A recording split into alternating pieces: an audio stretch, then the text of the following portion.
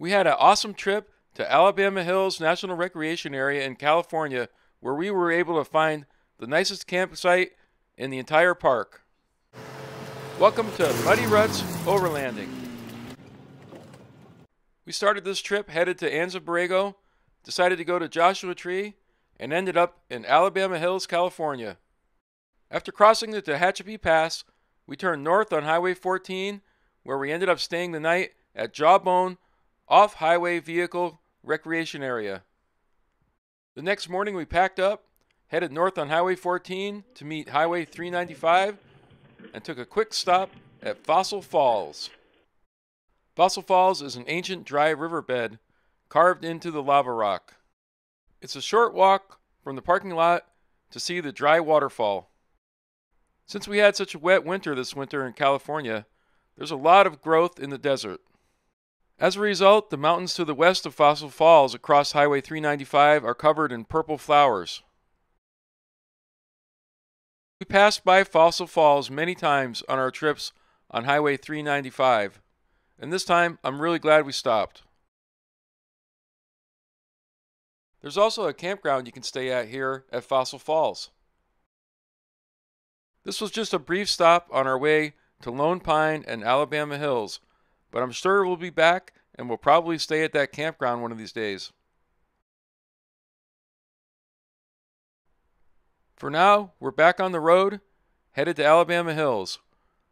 I installed a new bumper, winch, and off-road lights and some 35-inch tires on our Jeep Gladiator Ecodiesel, just so we could take it on trips like this. I knew Alabama Hills was an incredibly popular place amongst overlanders. I was worried we were going to run into a lot of big crowds, but we found a relatively deserted part of the park to camp in. And fortunately for us, this part of the park had the most magnificent campsite in the park, and also the most magnificent campsite that we had ever stayed at. Starting in the town of Lone Pine, we headed west on Whitney Portal Road till it intersected with Movie Road in the park, drove about 2 miles north on Movie Road till we found a road called the 4-wheel drive road. We took that road, headed south, and we found several campsites available off of that road. After driving down that 4-wheel drive road for a while, we found one campsite that was particularly magnificent.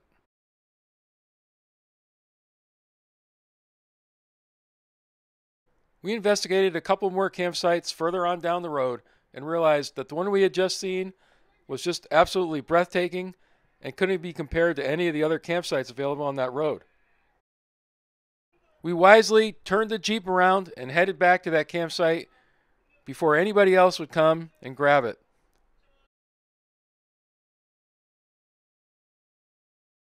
We had a pretty good idea when we first saw it, but when we went back and set up our camp, I think it sunk in that we had found a particularly special place to camp inside of Alabama Hills National Recreation Area. From this campsite, we could look west to the Sierra Nevada Range and Mount Whitney, and east past the town of Lone Pine to the Inyo Mountain Range. After getting camp set up, we had to stop and take some time to take pictures and video. The camp was at about 4,000 feet of elevation. We were high enough to look over most of the valley and a lot of Movie Road and a lot of the other campsites down below. We were at Alabama Hills in early April. There was a near constant wind blowing across the campsite. The temperature was cool, except for in the sun where it became pretty warm. We eventually had to try out our spring bar awning on our Xventure XV-3 trailer.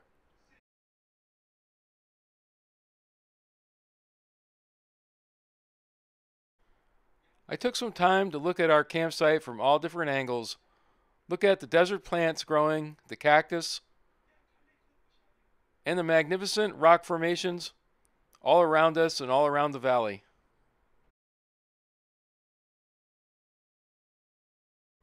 As usual, we didn't really have much of a plan when we left the house, and the plan changed about 3 times since Alabama Hills was our third choice in locations.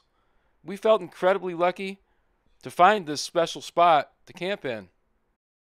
Alabama Hills is very popular with overlanders, and I was sure we would run into crowds here, but we managed to find a pretty isolated spot in the park.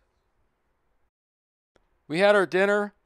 My wife started making a fire so we could sit down and enjoy the sunset, and we sat back to take in the view and the majestical colors over the mountains to the west with the sun setting behind them.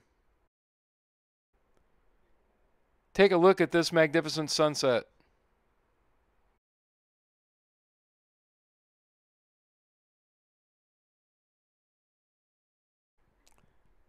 We got a good night's sleep in our rooftop tent, and the next morning we unhooked the Jeep, secured our trailer and our camp, and left, heading north on Movie Road to do some exploring. When you drive north on Movie Road, you'll find a lot of other roads that intersect Movie Road. Some of those roads are dead ends, but some of them also have campsites that are real nice and secluded and offers you a lot of privacy. If you're still riding along with us at this point, hit that like button, consider subscribing, leave a comment, and most of all, share the video. Sharing's caring, and it helps grow my channel. Thank you very much. This was our first overlanding trip in our Jeep Rubicon Gladiator Ecodiesel, and it performed magnificently. It was just a lot of fun to drive through the desert and through the hills. The off-road tracks weren't extremely challenging. Any vehicle with a decent amount of clearance would have no problem going anywhere we went on this trip.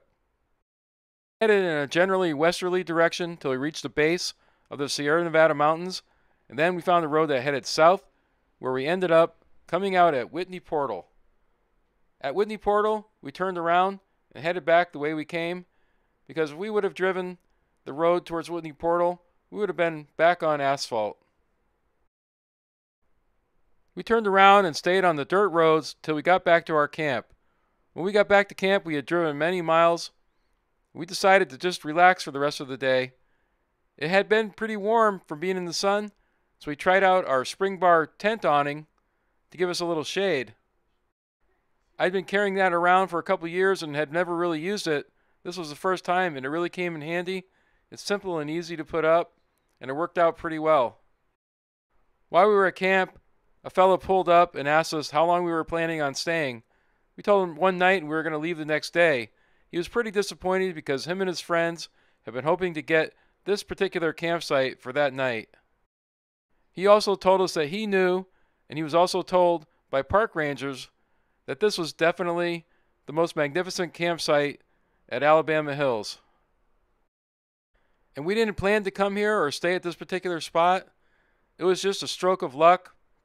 And in all the years I've camped, I've never really had a place to camp that was this particularly nice. We settled in to enjoy another evening around the campfire and another magnificent sunset at our beautiful campsite at Alabama Hills. If you camp here, you will hear a lot of very loud military jets flying overhead, and it seems as if they're putting their boosters on to make them go even faster, and that's even louder. I guess we're going to call that the sound of freedom.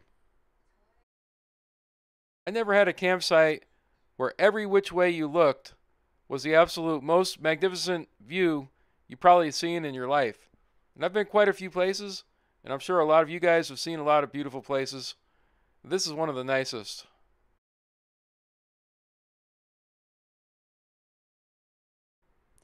It was time for us to vacate that beautiful campsite. We packed up our Jeep, packed up our Xventure XV-3 off-road trailer, and headed out, taking one last look at that view to the west of Mount Whitney and the Movie Road Valley in Alabama Hills. And driving out, you could look over to east to Lone Pine and see that there was quite a dust storm down there in the valley. That is Owens Valley down there.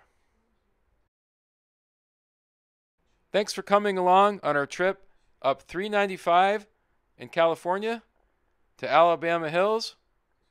And don't forget, you're watching Muddy Ruttzz Overlanding, and the best is yet to come. Thank you very much.